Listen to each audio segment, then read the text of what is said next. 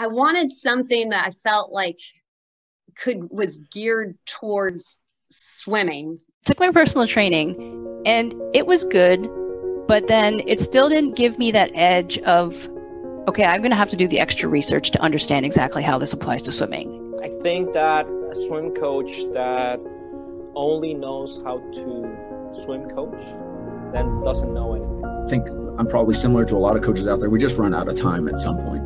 By the time I want to teach all of this to all of my staff, I can't do that and run a practice and create workouts and do all of those other things. You can't blame your coaches when they're doing the wrong things in Dryland or the wrong things in the water. When you don't want to invest in your coaches. Oh, well, that's why I kept getting hurt. I was totally doing that out of context. You just have to keep on learning all the time. Even though you have the knowledge, you have to keep on hearing other people talk about it and seeing their point of view. There's an abundance of knowledge in here which will make you feel more grounded and more knowledgeable. You'll feel a lot more competent in being able to deliver something like this and put it together.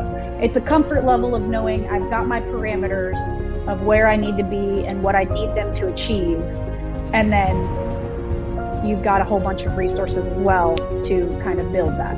Yeah. So the process of learning serve strength was a huge value use of my time. There's accessibility, there's you have great Q&A sessions and follow-up sessions that they don't have to come to me just for those questions. That you're an immediate resource, and it's a well laid out program that takes away a lot of the initial questions that they have when they come to me anyway.